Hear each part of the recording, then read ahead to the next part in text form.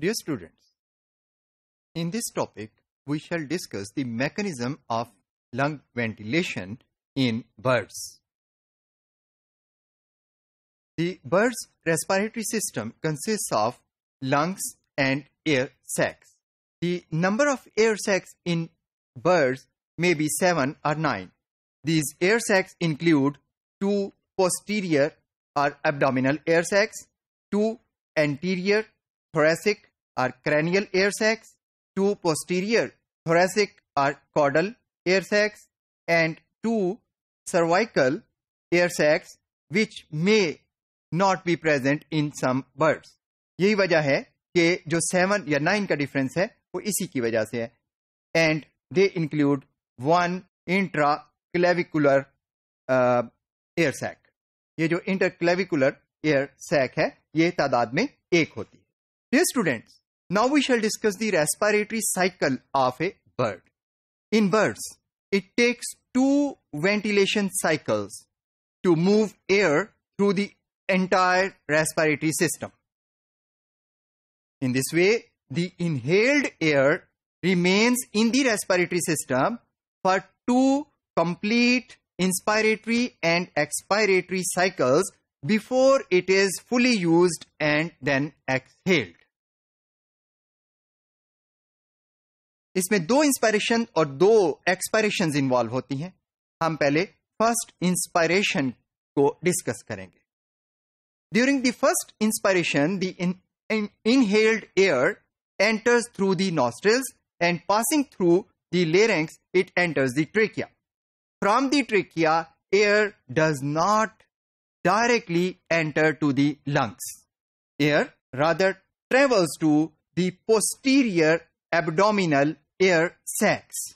Simultaneously, a small amount of air passes through the posterior air sac to the lungs through the ventrobronchi and dorsobronchi.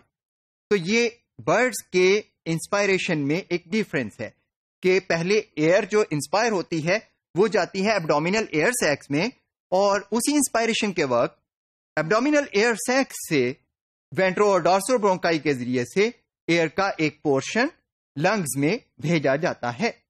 In the lungs the ventro and डॉर्सोब्रोंकाई divide to form small diameter parabronchi and air capillaries. ये जो parabronchi हैं इनको blood capillaries बड़ी तादाद में supply की जाती हैं. ये जो एयर कैपिलरीज हैं these are the sites which are the sites of gas exchange जहां पे ऑक्सीजन एब्जॉर्ब की जाती है और कार्बन डाइऑक्साइड ब्लड से आउटगोइंग एयर के लिए शामिल की जाती है. नाउ इससे अगला साइकिल उसमें फर्स्ट एक्सपायरेशन आती है. The spent air in the lungs flows out of the body through trachea. Trachea के रास्ते जो यूज्ड एयर है लंग्स से फर्स्ट एक्सपायरेशन के वक्त डायरेक्ट बाहर जाती है. And this air from the lungs जो के बाहर निकली है it is replaced by fresh air which is present in the posterior air sacs.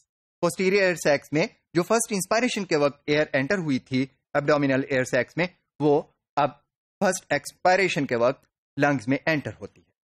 इस तरह से एक्सपायरेशन के वक्त भी लंग्स को फ्रेश एयर मिल रही है. ये स्टूडेंट्स इसके बाद जब सेकेंड इंस्पायरेशन होती है तो fresh air again enters the posterior sacs. Lungs also receive fresh air from the abdominal sacs, replacing the used air. But जो displaced air है lungs से that does not go directly out from the trachea because it cannot exit through the trachea क्योंकि fresh air is flowing inward.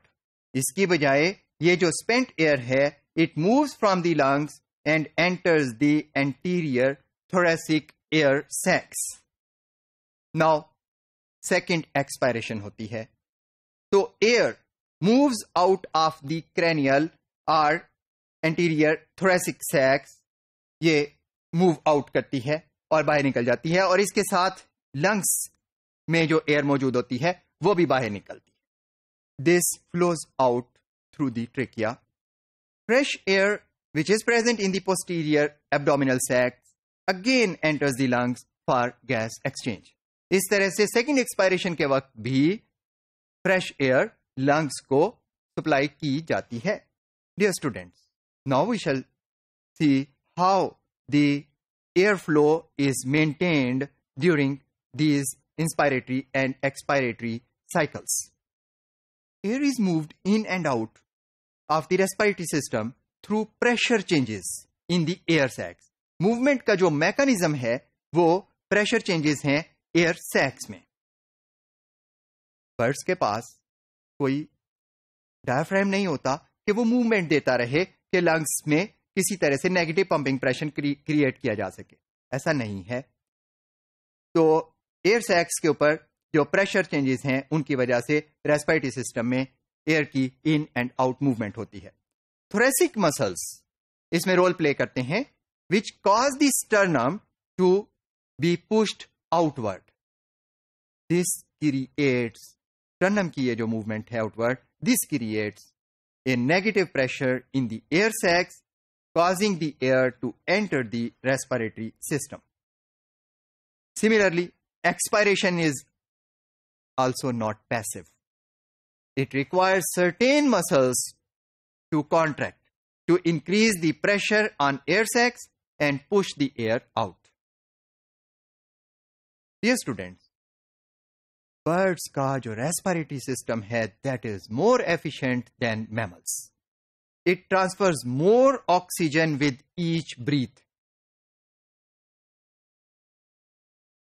Unidirectional airflow of fresh air ensures that air or fresh air passes over the respiratory epithelium during both inhalation as well as exhalation. It enables near continuous state of gas exchange with in the lungs. और यही वजह है कि lungs इस तरह से जब इनके ऊपर से फ्रेश एयर फ्लो करती है तो जो भी इनहेल्ड एयर होती है उसमें से तकरीबन 90% अवेलेबल ऑक्सीजन को एब्जॉर्ब कर लिया जाता है.